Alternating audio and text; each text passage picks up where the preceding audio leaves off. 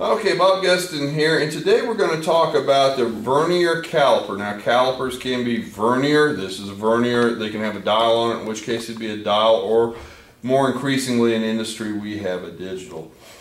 The thing about the vernier caliper is, one, I'm not hitched to a battery like you would be with a digital caliper, or a dial that a piece of dirt can get into and skip the gear tooth. Also, once you learn to read this tool, you will be able to master any linear measuring tool on this planet. This is not an impossible tool to read. It can get confusing, but again, it's one of these tools that once you get the principles down, you need to practice with it. Now, this vernier caliper is also known as a Mauser pattern caliper. Peter and Paul Mauser, the German gun makers, they developed this caliper. The original caliper wouldn't have had all these little niceties on it. Now, the first thing you'll notice with the caliper is that we have the beam. This is the part that does not slide. This is the beam. We now have the sliding jaw, and I'm going to get it up here. The part that moves, that's our sliding jaw. We have our vernier scale on the sliding jaw and our solid steel scale on the solid piece, the beam. We'll get into reading that in a little bit.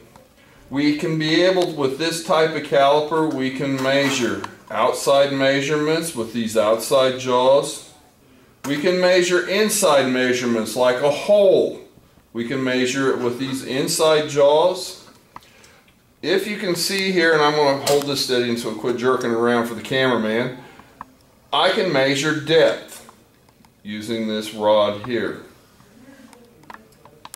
On the back side, this is not a standard Mauser pattern, but if this was flat back here, I could measure using these flats. So you've got multiple ways of measuring with this thing.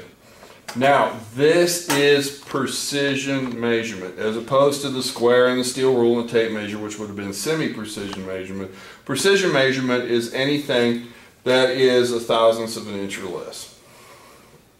In this case here, this has the ability to measure in thousandths of an inch. That's a 3-place decimal. To give you an idea, the piece of notebook paper you're using in your class is about 3/1000ths of an inch thick. Doesn't seem like much, but whether again you're in automotive, machining, industrial technologies, 3/1000ths of an inch can be the difference between success and failure. And with that, that concludes this portion of the video.